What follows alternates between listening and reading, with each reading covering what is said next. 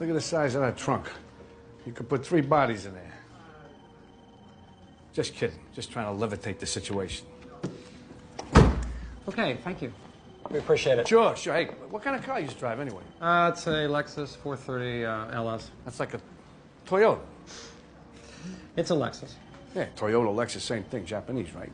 Let's not forget Pearl Harbor. Anyway, let's get serious. You want to buy this car, what? Yay or nay? Well, I don't know. We have to think about it. Yeah. What's there to think about? I mean, you told me you liked it. You asked me 10,000 questions. I answered every single one of them. You drove it. You love it.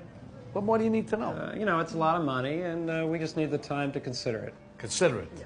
Well, why don't you consider this? You've been breaking my balls for about an hour, asking me about every goddamn accessory in this car. Look, what about the light? What about this? You What cannot about talk this? to customers like that. You're not a customer as far as I'm concerned. You want to buy the car or not? Not from you.